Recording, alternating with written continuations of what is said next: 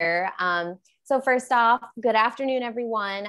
Thank you for joining us today for another Love Your Columbia summer webinar series. Debate on tribal rights heats up, stand in solidarity with Yakama Nation. So my name is Simone Anter. I'm Jicarilla, Apache, and Yaqui, and a staff attorney at Columbia Riverkeeper. And today I'm thrilled to be joined by Jeremy Takala, Yakama Nation tribal councilman and a Comithma band member, and Elaine Harvey, fisheries biologist and hydro coordinator at Yakama Nation Fisheries and a Comithma band member as well. They're both here to talk about the Goldendale Pump Storage hydroelectric development, which threatens irreplaceable tribal cultural resources, fish and wildlife for speculative energy return. If you want to go to the next slide, please. So following the presentations, we will have time for a short Q&A. So please make sure to use the chat function to send in any and all questions that you may have as they pop up, but we will be saving questions for the end. So now before I pass it over to our speakers, I wanted to give a little background on this proposed development. If you could go to the next slide, please. So first, what is being proposed? So Rye Development, joined by Copenhagen Infrastructure's partners, wants to build a massive pump storage hydroelectric development along the Columbia River's banks in Klickitat County, Washington, near the John Day Dam. So the Goldendale Pump Storage Development would be the largest of its kind in the Pacific Northwest. And the development itself would excavate two huge reservoirs, the Hilltop Reservoir, which would span 60 acres, and then the lower reservoir, which would cover 63 acres. So despite being called a closed loop system, this development would actually require withdrawing millions of gallons of Columbia River water for initial fill and periodic makeup. Could we go to the next slide, please? All right, so what exactly is pump storage? So pump storage generates hydroelectricity for peak periods of demand. So when electricity on the grid is abundant, Rye would pump water from the lower reservoir into the higher one. And then when there's a demand for electricity, the developer would release water in the upper reservoir through turbines and back into the lower reservoir. So this development has the energy generating capacity of 1,200 megawatts, and Rye claims the $2 billion project would be complete by 2028. Surprisingly, this is not the first pump storage development proposed in this exact area. The last proposal was actually denied by the Federal Energy Regulatory Commission, or FERC, in 2016 because the lower reservoir would have interfered with cleanup of toxic soil and groundwater at a former aluminum smelter site located in this area. And then next slide, please. So what is the status of this project? So at the state level, the Washington Department of Ecology has initiated the state environmental review process, and Ecology has already determined that the development may lead to significant adverse impacts on the environment, and so is requiring an environmental impact statement. Just last month, Ecology also denied a key permit for the development because Rye failed to provide necessary information on major project impacts, including wetlands and streams, groundwater, and pollution from contaminated sites. So that aluminum smelter site that we were talking about. So without this Clean Water Act 401 certification, the project cannot proceed. At the federal level, FERC has also begun the federal environmental review process and requested scoping comments to determine what to include in its environmental review and what level of environmental review to conduct. So in response to the developer's license application, FERC has sent additional information requests, 3 of them, for more information and studies that need to be completed. And then if we could go to the last slide, please. And so as our speakers are going to elaborate on in great detail, Yakama Nation has been disproportionately impacted by hydro, wind, and solar development on their land. Yakama Nation has also vocally opposed this project since its inception because of the detrimental impacts to sacred cultural resources, fish, and wildlife. Columbia Riverkeeper stands in solidarity with Yakama Nation in opposing the Goldendale energy storage development. It's imperative that our green energy future is also one that is environmentally just and conscious, which means the developments such as Goldendale are not fast-tracked through the licensing process under a green veneer in the name of a climate solution. And with that intro, I will go ahead and turn it over to our speakers. Thank you both so much for being here. Elaine or Councilman Takala. I don't know who wants to go first.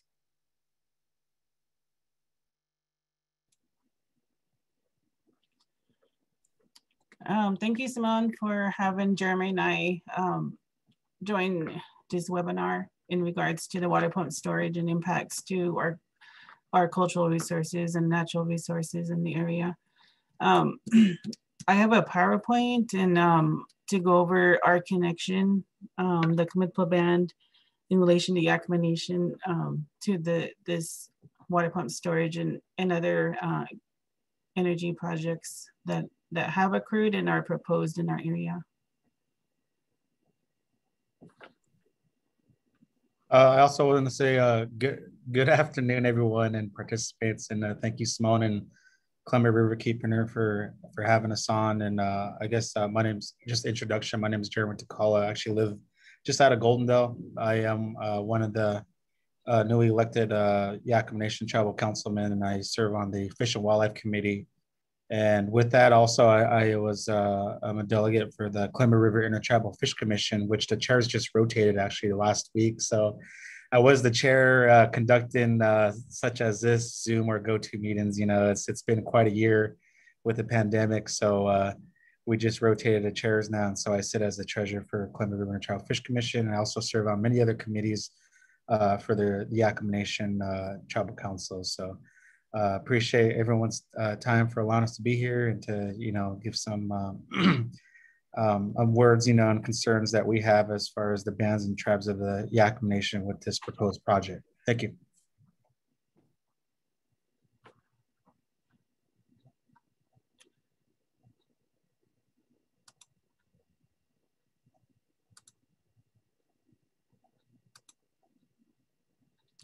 So if y'all can see my PowerPoint, and what I want to talk about is the Commitpla Band, also known as the Rock Creek Band. And we are one of the 14 confederated tribes and bands of the Yakama Nation that comprise the Yakama Nation. And we're located in southern central Washington along the Columbia River.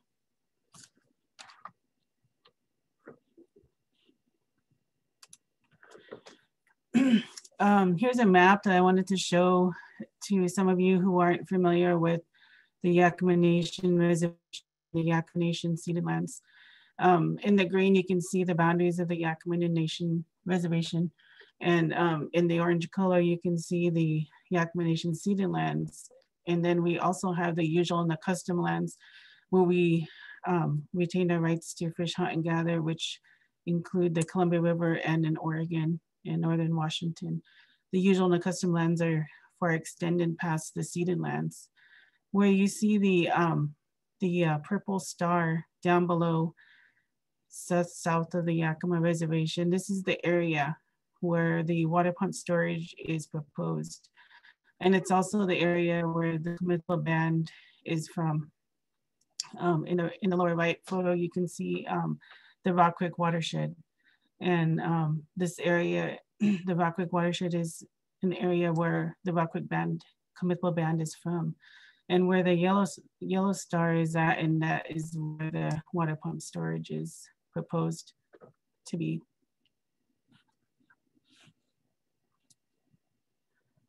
Here are some historical photos of our longhouse at Commitpla Rock Creek. We had a teepee longhouse, and prior to our people utilized tule mat longhouses.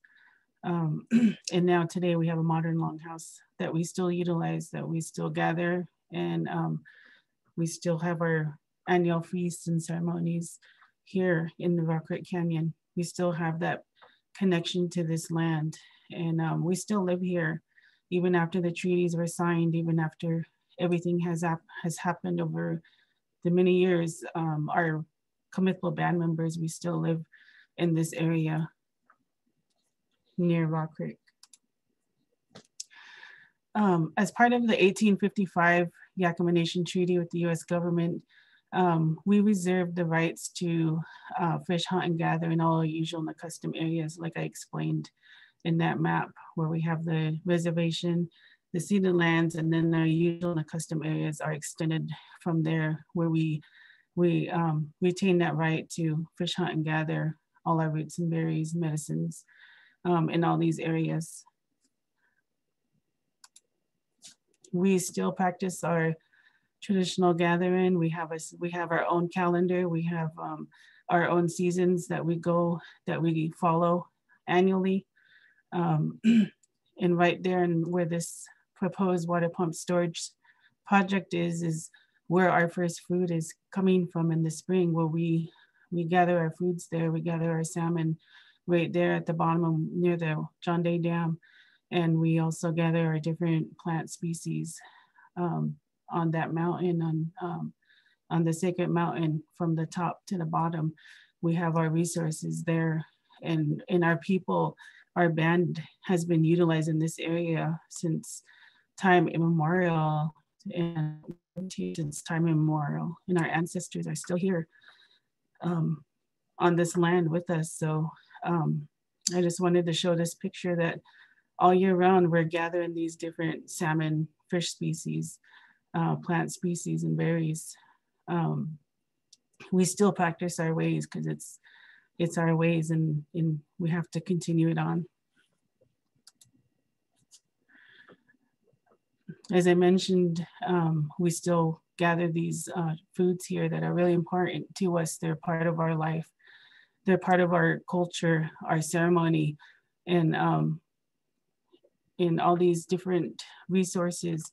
They're a part of this land. We go all the way up to Mount Adams to gather our berries. We go down to the Columbia River, all throughout the different areas of the Columbia River to gather our salmon, different fish species like the Pacific lamprey, and the different roots and berries. So we're still actively practicing our culture. That was in these rites, tie back to the 1855 treaty, where our ancestors they wanted to ensure that us, the descendants, would retain the rights to gather these foods and medicines. Just another photo of what we do and what we gather throughout the year. And we honor our foods every year, and as well as the water. And it's all a part of our life and our culture. The dams, I want to start out and talking about how green energy and how these different energy projects has impacted our people. The dams on the Columbia River started, back in the 1930s and continued on into the 1970s. On the main stem Columbia River, there's 14 dams that are located on the Columbia, from Bonneville Dam all the way up to the Snake River. And all these dams, they impacted all the different tribes and bands that lived along these rivers here, the Columbia, the Snake River, the main stem, all the way up to Canada.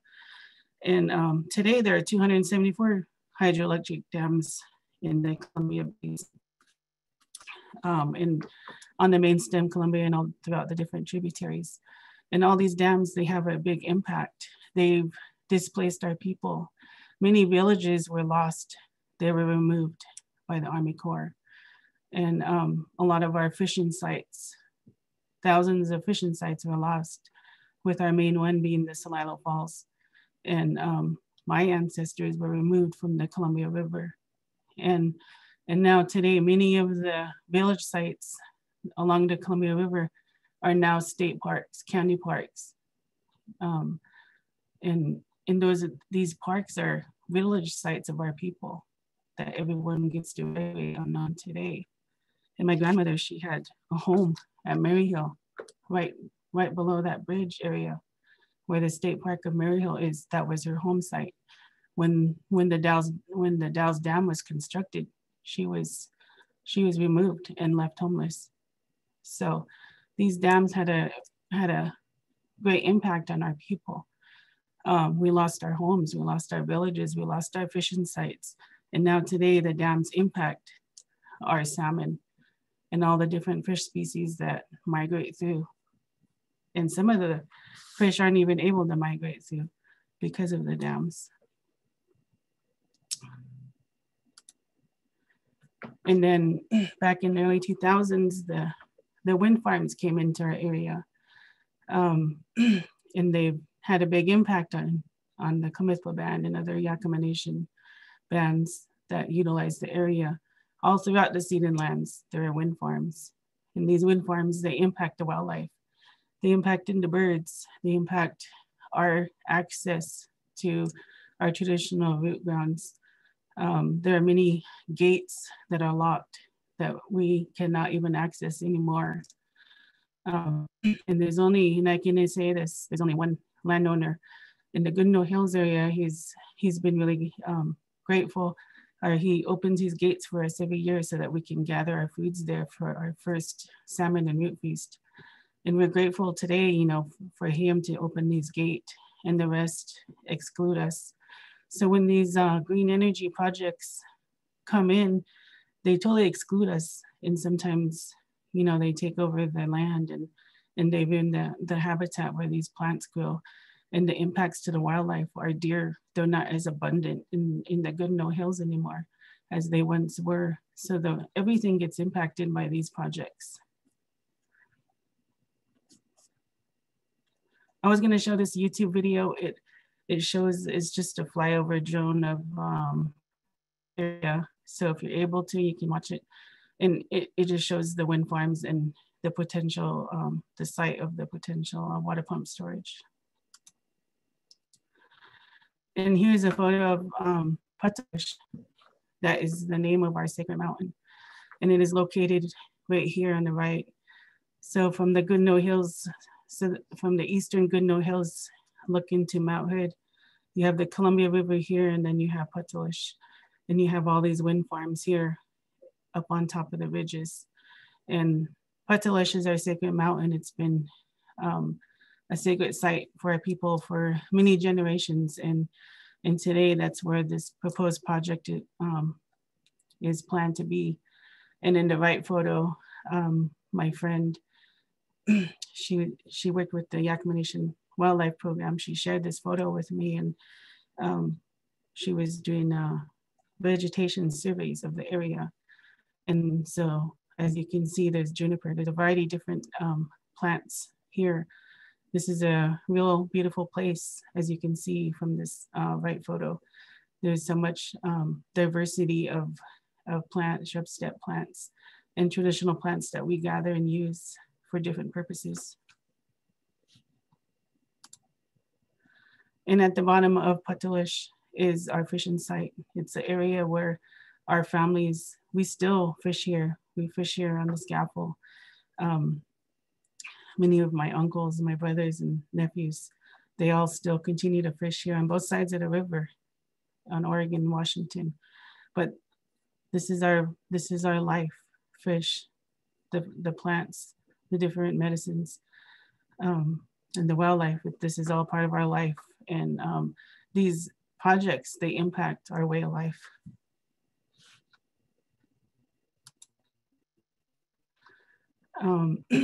Here's a photo of the proposed project, the Golden Dale Water Pump Storage. So up here on top, you can see this was where they want the reservoir. But this whole area up here is where is on top of the Goodnoe Hills area where we have our traditional foods that grow all up in this area. Even throughout here, we get our first foods. And then this is down here is where we fish. We continue to fish. And this whole area is also known as Usnam. And my mother's family is from this area. They're called the Willowites from Band. And they're from this land here, from Maryhill all the way to John Day. And it's really important site for our family, for our family and the Comithpa Band, because we're all connected through this sacred site, the Patush. And this particular project is not the only one in the area. This was taken from the Northwest Power Council's website. They did an article on water pump storages in the Northwest region. And here's Goldendale. And then you have many other water pump storages in the Columbia Basin that are planned. Badger Mountain is also an important one to the Yakama Nation. It's located in the Wenatchee area, and is an important place for the Yakamas to, it's where the Wenatchee Plums of our tribe. The Wenatchee Plums are another band of the Yakama Nation, and this is their traditional lands where they're from. So there are many water pump storages planned in the future. You know, they have applications in there. Another potential impact that, and it's actually happening now, is solar projects. There's the Lund Hill Solar Project located in Roosevelt, Washington, and it's not too far from the water pump storage. And they actually have this green line here where they would, you know, this connection of energy from this solar, proposed solar here, is going to be transferred to the substation up on Goodnoe Hills, which goes to the, which would probably be connected to the water pump storage. But this is a really large area, and this is just one solar project here. And that was like phase one, Lund Hill Solar. Now they have another proposed project called Bluebird Solar in the same vicinity. And so this whole area, you know, be covered with solar panels. And this is important winter and deer habitat for the deer populations in the winter. And here is another band called Powanput. And this band is real close related to the Kamithpa band. We're close related. This is a location of their ancestral lands here. And in this solar project is directly impacting the Powanput band and their resources. You have the Wood Creek and you have Pine Creek coming in here to the Columbia. And these creeks, they provide habitat for salmon and steelhead. And so these projects do impact the fish when they're rich on water from the aquifer of these two tributaries that are not even perennial streams, they're intermittent. And there are fish, you know, that live in this creek, both creeks. So industrial solar, as well as wind and this water pump storage and dams, there's cumulative impacts to the Yakama Nation's cultural resources and natural resources of the area. And that's what we're concerned for.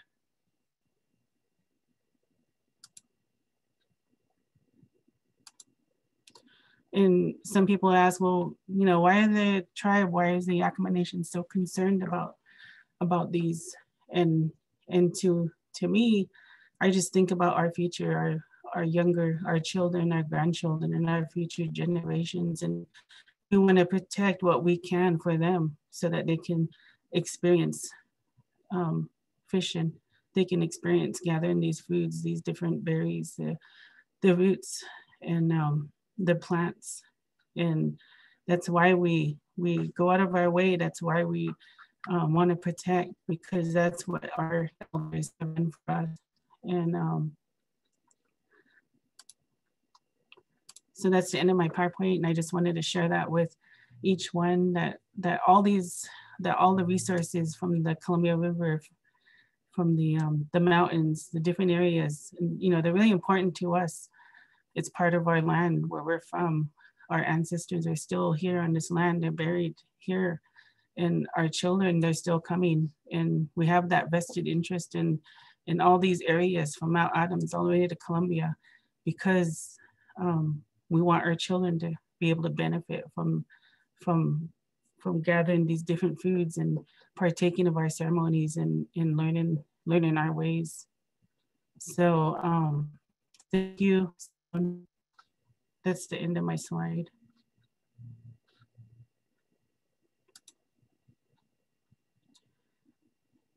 I'll try to stop sharing, but.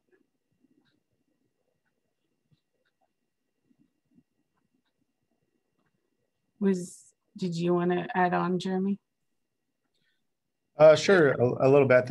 I appreciate the PowerPoint slide Elaine provided. You know, a lot of the things that she's touched on, you know, have been practiced for many years, since time of immemorial, and to this day, you know, such as, you know, the seasonal round, and now we're looking at our huckleberry fields, you know, which is, you know, in our seasonal round, it's one of the last few foods that will be here, and then, you know, we'll go into fall and winter. So, the area here, such as the background, and that this is a food source area as well that provides us different roots and medicines during the springtime. And there aren't many places like this, and which is why you can obviously tell with the topography here, the elevation and the slope. It's for the development. It's for obvious reasons. This is an area that we want to protect.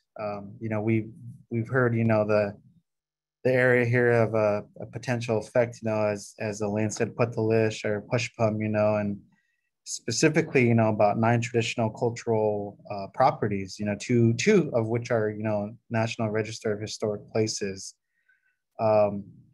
This project here is definitely going to impact, like 2 streams. One I believe is on the Swale Creek, which is down below. If you're familiar with Goldendale, some of that watershed includes right there the north side of this proposed area. And so, working with Klickitat project for the Yakama Nation fisheries, we've conducted many steelhead surveys and electrofishing, pit tagging in Swale Creek. So, it is a steelhead bearing stream, which we want to make sure that we protect. And not only that, with climate change that's occurring, we're seeing the impacts of shorter winter seasons, less snowpack, warm and water conditions, which, I know for many of us here on this webinar here are well aware of the sockeye issue and sturgeons that, the warmer river temps that they're facing today. It was also brought to my attention as well, that the project would require, 7,640 acre feet of water, for initial fill, and an additional 360 acre feet of makeup water each year. That's each year, so taking water from the Columbia River will more than likely happen. And again, water is a definite need for our anadromous and resident fish, as we all know, especially like sturgeon, they won't utilize fish ladders, so they're landlocked in these pools. And so when we continuously take water from the river and we're competing with flows and power, the demand for power in the summertime, these are some of the things that, all of our resources are up against. It's a fact that water loss will definitely occur every year from the river and these 2 ponds that are proposed, with seepage or evaporation. And not only that, Elaine touched on, our wildlife. You talk about eagles, golden eagles, prairie falcon nest and habitat, the cliffs that are utilized here. I know for a fact, when the wind turbines went up, we've seen some birds lost when we're up there gathering during our spring gathering purposes. And it's something that, again, we hold dear to heart. Every animal has its role. The river has its role. Everything was laid out, just like how our creator placed us in this area. We're not to move, we're not to leave. We're supposed to live in harmony with our animals and our medicines, our mountains around us. And when the treaties came, that's still to this day, it needs to be honored and recognized that we still have that exclusive right of taking fish in all streams. And not only that, with that included hunting and gathering roots and berries, and this is one of those areas that provides for us. So, I know, these projects are really fast tracking, but, Yakama Nation has been tracking this in the beginning, even before I got on, with previous council members, previous cultural resource managers, that aren't here today, but, the fight still continues, and one of the things, that we felt that was really kind of, we were supporting some of this projects, but at the same time, being at the table is definitely something that's needed, because we want to make sure that we're not facing a situation such as you see the hydro systems, like Elaine said, you know, flooding our village sites, flooding burial sites, even in the tributaries, you know, like Elaine and I know this, you know, our ancestors within Rock Creek, you know, maybe many of those that aren't on this webinar don't know, but, you know, that's what happened when the John Day Dam was constructed, that we had people living in Rock Creek and Pine Creek and John Day River area. And then they were told you're going to be flooded out, but it only flooded so far. And then we were removed from our homelands, you know, Pine Creek as well. You know, they had a band there that lived year round fishing the different fisheries that were provided along the river. You know, same thing, we were going to get flooded out. Then next thing you know, war came out, and then they were utilizing that canyon as a target range, you know. So there are many negative impacts that we have suffered in the past from our that our ancestors have gone through. Again, you know, I know these projects were being fast tracked, you know, and we want to make sure that, you know, our animals, our wildlife, and even us don't, you know, we've always seemed to face the burden of these projects. You know, it's always our people and our animals. You know, one thing I really felt that was from our governor, you know, is vetoing the consultation, you know, and that's what Yakama Nation always strives for, is government to government relationship, as we are, you know, one of those. And so, but yeah, not to not make sure that we acknowledge that the treaty, you know, that if we feel that, you know, we can object this, and then that the treaties must be honored, then there you go. There's our veto. That we don't want this project here in our area, because we maintain that right here, as well as many other gathering, hunting, berry picking sites that we continuously do to this day, and will pass down to our children and our grandchildren. You know, I guess another thing too is, you know, it has to be us that determines what is culturally significant to the tribe. You know, I know sometimes there's other contracts that are seeked out to do a study when, you know, we have it right here within our own tribe. You know, it's really disturbing when these companies come in and they contract somebody out who has no idea of the Yakama Nation or the bands. They have no idea what kind of issues we're dealing with to this day when it comes to, you know, fish and wildlife, or foods and medicines. So, you know, that's one of the things that, you know, we seem to get bypassed on a lot.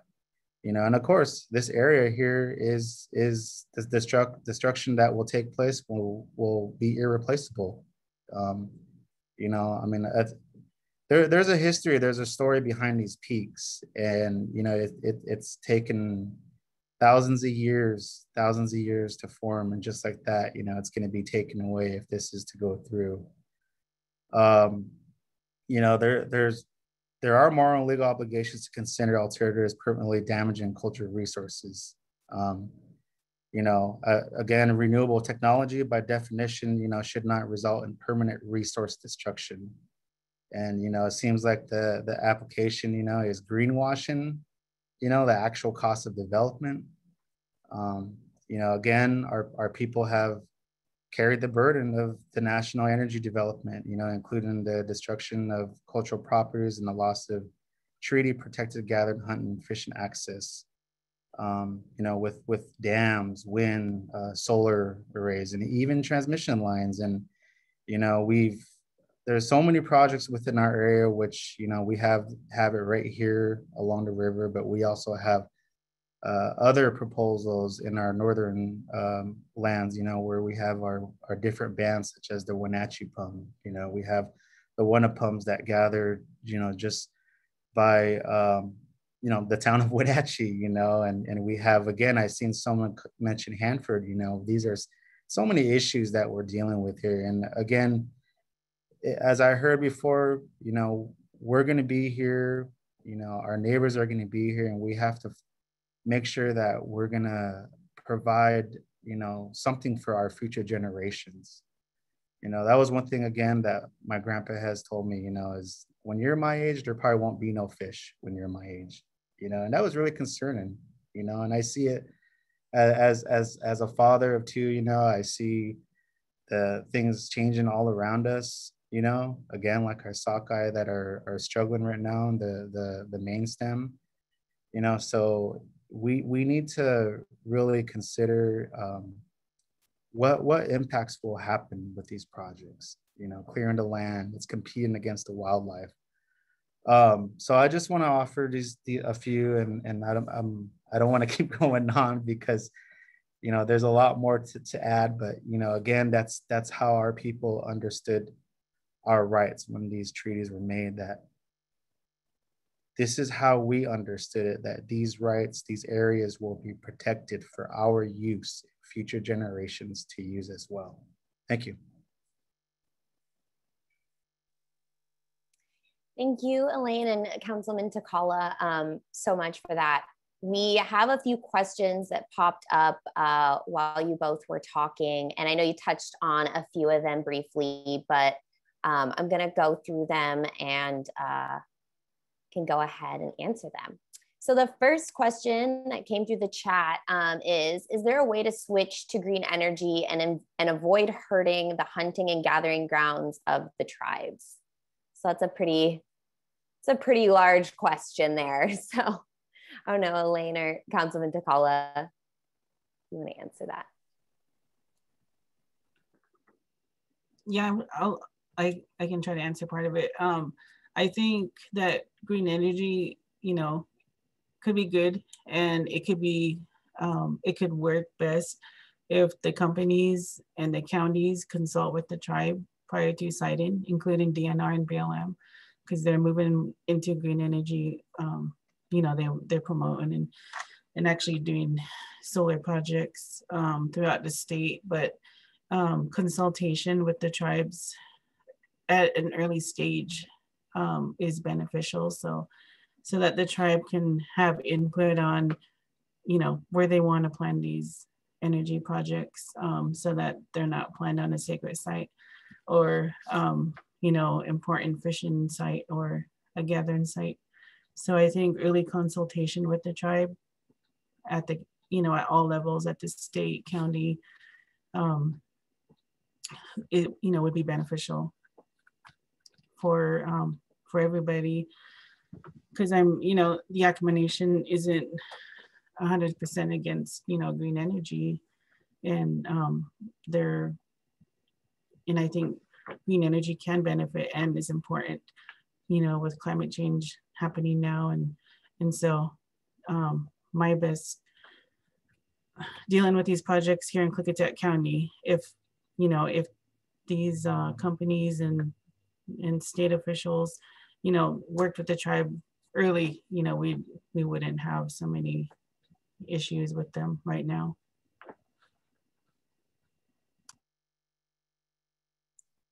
So I was reading the chat box there, and I like the comment that someone it says, Dandy, what about individual solar on urban roofs? And that was my exact thought too. Why does it have to be such large scale projects that's going to require a permit for water to constantly maintain projects, especially, again, we're talking about large scale projects, of course, in the east side of the Cascades, where rainfall isn't that much.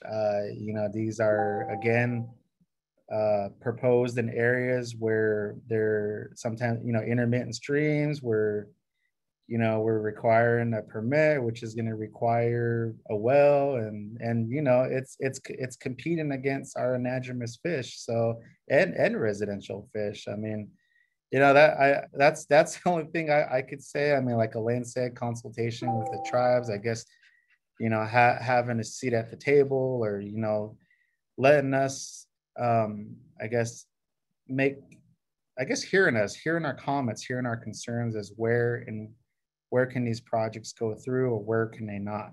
I don't know if the governor has, something like that in mind, but, I hope, to hear us out, and one thing too, you might want to, I guess, for everyone, their information is Yakama Nation. The land is covers quite a bit, like in the landslide, you know. So, you know, we have a lot of land base that we have to look out for and protect. And you know, again, our I think our biggest projects for Yakama Nation is our fisheries program. You know, we're located quite throughout the north, south, central state of Washington. So, you know, that's what I would be concerned, especially when it comes to archaeological sites. You know, we have our own cultural resource program who goes out. You know, it'd be good to utilize them. You know, that's why we have it in place. So that would be my comment, just to add on to the lanes. Thank you. I think also just tying it back specifically to this project and going off of what you said, you know, the developer in this case even hired your own cultural resource program to do, you know, an archaeological survey of the area to document the cultural resources.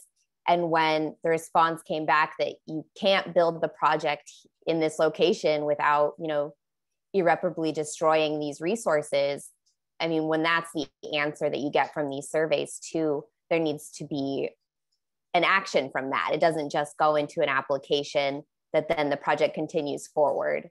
All right, so we have another question here. So would Councilman Takala and others comment on whether local governments, including the tribe, and comprehensive plan and zoning development that designates areas for wind and pump storage and sets or fails to set conditions such as preserving tribal access to important plants and places, will proposed state legislation to require formal tribal participation help ensure local governments include the tribe's concerns?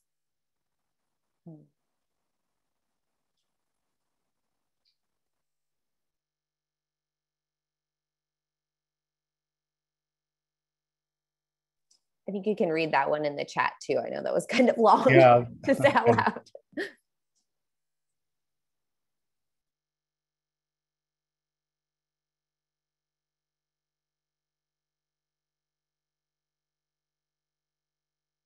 So I guess that was one of the things, again, I think Elaine mentioned it, you know, is access. You know, it's hard to kind of balance out two things, is where the projects will be located at, and then how much impact will it have. And I mean, if an area is going to be heavily impact, you know, such a large area utilized, then, you know, definitely there probably won't be no gathering areas that, you know, we need to have access to, such as, you know, for different medicines and roots.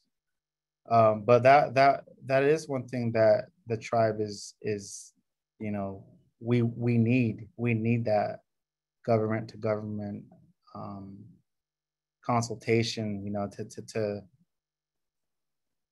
to have a look at these proposed projects and see where the development will take place at, you know, for wind or this pump storage projects or solar panel. But, you know, again, I guess just focusing on this one, you know, I just feel like we're not on the sides of moving forward with this at all. I mean, I don't know how many times we've told this project, you know, no, you know, I mean, I think since 2018, you know, we've been responding to this proposed project, you know, again, with the past leadership. And now here we are with, you know, a few newer leaderships that have, you know, taken on the similar decision that our past leadership has. So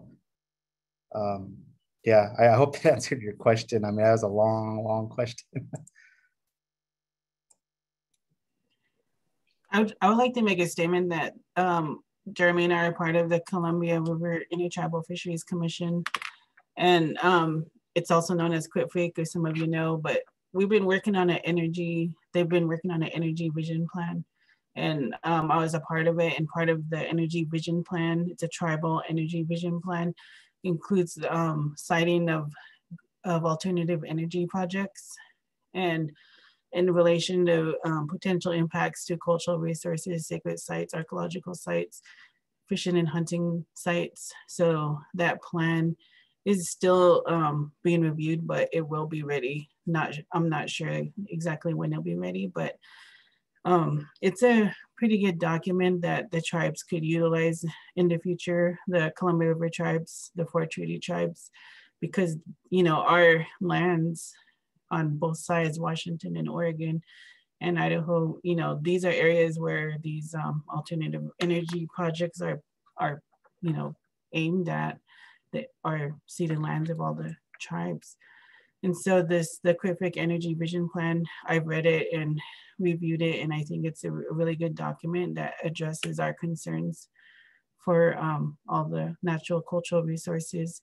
And also, I know that Northwest Power Council, you know, they're working on an upcoming, the Power Act update.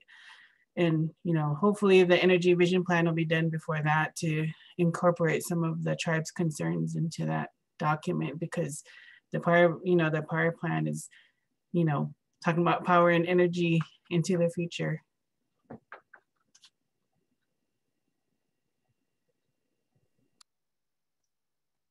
you. So the next question is, Governor Inslee vetoed the sentence in the climate bill that dealt with the necessity to consult with tribes regarding any proposed project. How do we get him to right this wrong?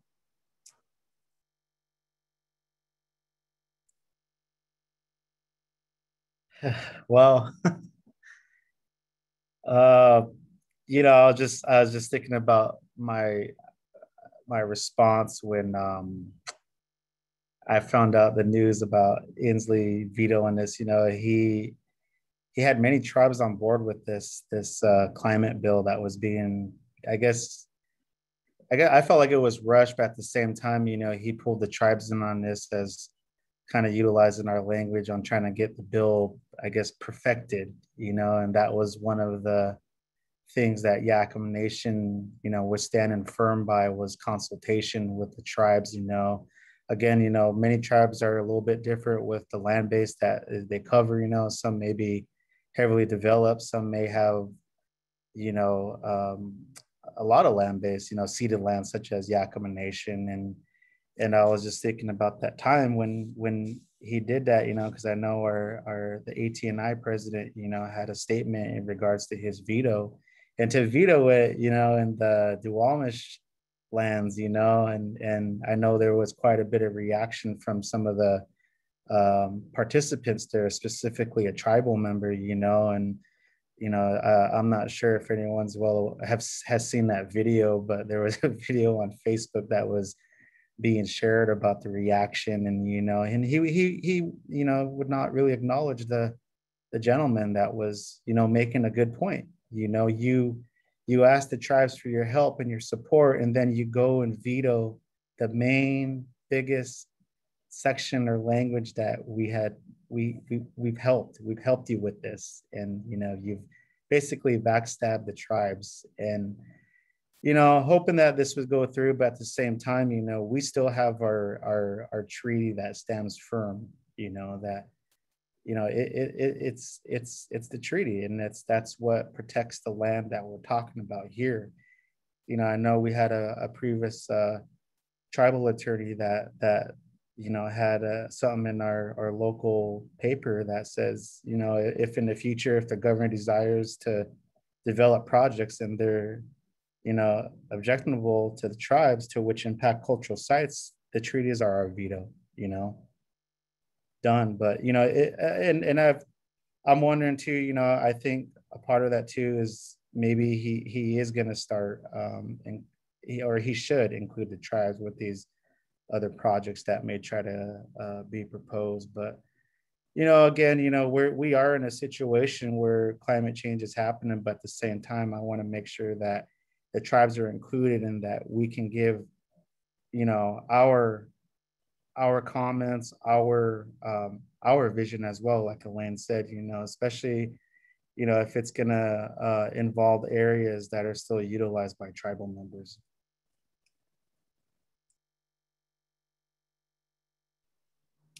So this question is not quite in order, but I think it kind of goes with the question that you just answered, and kind of the necessity for that language that ended up being vetoed. But so when the tribe says no to a project because it violates your treaty rights, I don't understand how the project developer can still go forward. Would you explain more about this, please? Yeah, Elaine, I know you deal with a lot of projects like this, and maybe you could explain a little bit more how that works. Well, I know with some of the projects that I've kind of dealt with over the years, one in particular is a solar. Our Yakama Nation Cultural Resources submitted comments and concerns for that project, but there are also always issues in regards to fisheries, to water, wildlife, and so our different departments do work, send in our concerns and comments when the environmental on the EIS or the CPRA during the CPRA process. And in some cases, well, and there's always the different mitigations. And then if cultural resources, if, you know, if something's found at the site, you know, the project has to deal directly with Yakama Nation our cultural resources. For instance, the Lund Hill Solar Project, if they come across some kind of archaeological evidence, then, you know, that's kind of when they deal with the tribe. But the Yakama Nation did, you know, submit all the documentation and concerns for that project, and they do for many of the projects that are, you know, sent through the tribe. But in some cases, the tribe takes it at another level to court.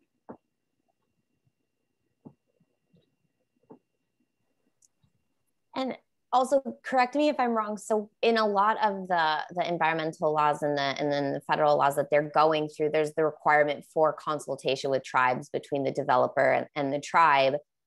And often it's just looked at as kind of a check the box, like, oh, we sent a letter, we sent an email, no response, or we received a response, but, you know, there's no need kind of to take further action in response to that. Is that, in a nutshell, kind of correct?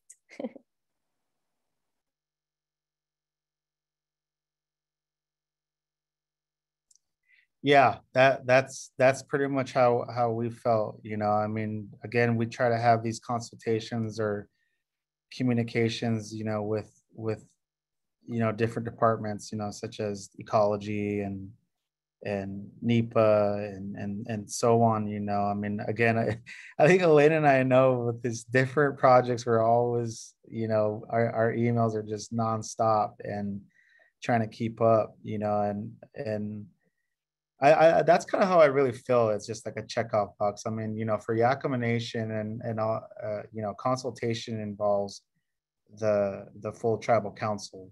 You know, it's not just having or delegating some individual to go ahead and speak on behalf. You know, no, it involves the full council. Um, because it goes back to, you know, our treaty time with the signatures that were on that treaty of 1855.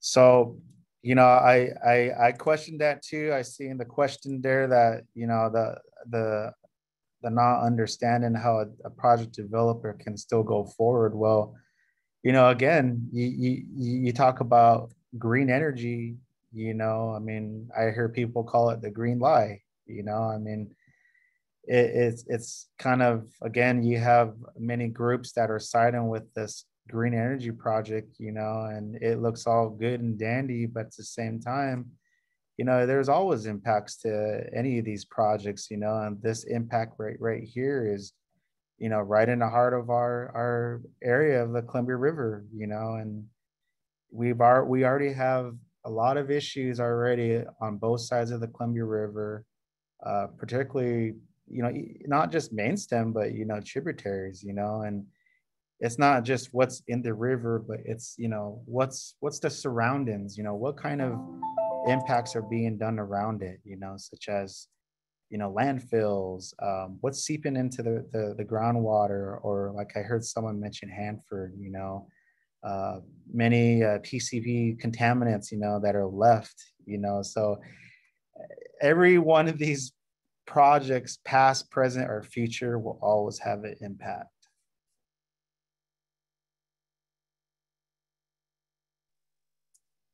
So we have about 6 minutes left, and I'm going to kind of combine this question. We have a few questions on what what actions can we take to prevent this project from happening, and then what can Oregon politicians, tribal leaders, and nonprofits do to help with this as well. And before I pass it to our panelists, I'll just mention that as we mentioned at the beginning, there's concurrent licensing processes at the federal level with FERC and at the state level moving forward. And both right now are starting to conduct environmental reviews. So there will be lots of opportunities to submit public comments and attend public meetings and get involved in that way and just continue to voice and echo these concerns. I think a main thing that we can do is not, like we said at the beginning, not to just fast track these projects through, but make sure they're being reviewed and that these concerns are being spoken at all levels, federal and state. I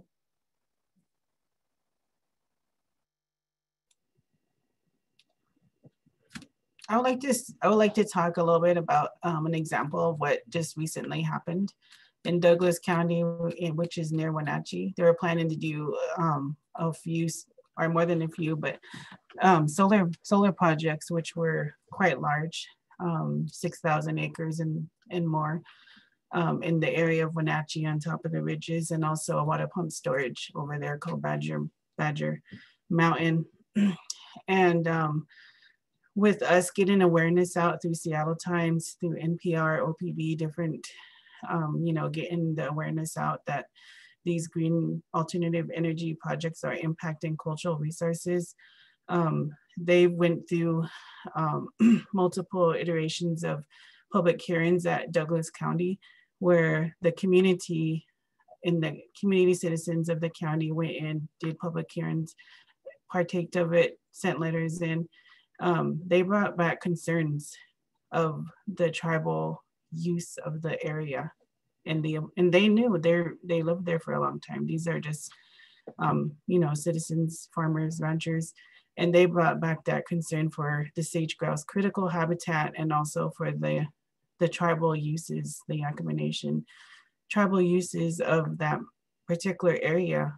And so with the awareness that we're bringing out and the organizations that contacted me, we worked together, and the county commissioners of Douglas County created ordinances for alternative energy to protect sage grouse critical habitat, because they're important species of the area of the state, and also the cultural resources that are in the area with large buffers to protect these areas. And so I think just getting awareness out so that people we're there, you see us fishing, hunting, gathering. Like Jeremy said, we have a large area from the Columbia River all the way up to past Wenatchee and into those different watersheds. And we can't address everything, but just with getting the awareness out through Seattle Times, through social media, people are getting are assisting us in protecting our areas of gathering, such as the Sacred Mountain, Putalish, the Golden Pump Storage area. So I just wanted to bring that out, is getting awareness out, and thank you Columbia Riverkeeper for assisting us with that also, on social media and different fronts. And just thankful for that, because I know relatives who go to Wenatchee and gather foods there, and that was a big concern of them. For them was, are these solar going to totally take out their gathering grounds, and are they going to totally take out sage grouse habitat? And so just getting more awareness out so that communities statewide, in Oregon also, are aware. We go to Oregon and gather foods as well. And these areas are targets for green energy projects.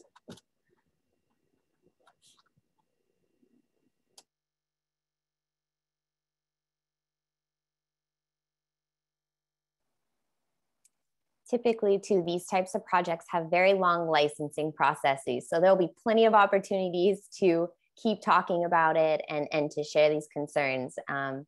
So with that, it's almost 1 o'clock. Councilman Takala, I don't know if you have any final words you'd like to share. Well, I guess most recently, and back last month in June, we did hear back that the ecology denied the clean water certification, without prejudice. But, that doesn't mean it's over. There's still a fight that continues. And, we're going to keep a close eye and ear out and see what's going to, the next potential move is. But, again, the Yakama Nation stands firm on opposing this project, and we're going to do whatever we can to make sure that this doesn't go through. And again, I for all our panelists or our attendees here, I just, one thing I really feel is the lack of, with our people, as our neighbors, is they're not really informed on the historical trauma or things that we've faced in the past. And that burden still continues today, such as Elaine mentioned Silo Falls. Many of us wish today that we can fish these places. We wonder what it was like when there was a free flowing river, rather than just lakes or stagnant water. But again, I wish we could have got to everyone's questions. I seen the mine-in. Well, if there is any negative impact to our resources, our lands, Yakama Nation will more than likely, we are battling mine-in situations. But I guess I'll end on this note, that our people that live in the area, that's where we're replaced by our Creator. We will continue to carry on our ways of life. There is homes, longhouses such as Rock Creek, Salilo. I know Lyle's trying to get theirs, addressed, and we have temporary structures that are utilized for gatherings and honoring the first foods, the feast of each of our foods, and that continues today. That that whatever is going around in the world, such as this, that our band members are still carrying on our original way of life, and it'll continue to go on. So again, like Elaine said, I encourage everyone to get involved locally. If these projects are coming around, make sure we read the fine print to see what's going to take place, what it's going to evolve, and what kind of impacts studies have been done. So thank you. Thank you both so much. And thank you for everyone for joining this webinar. It will be on ColumbiaRiverKeeper.org's website, on our website, recorded, as well as sent to folks who RSVP'd as a YouTube link if you want to share it or just to watch it again. Yes, make sure to visit ColumbiaRiverKeeper.org. We will be keeping our website updated on public opportunities to stand in solidarity with Yakama Nation in opposing the Goldendale Pump Storage Project. So thank you all and have a wonderful rest of your afternoon.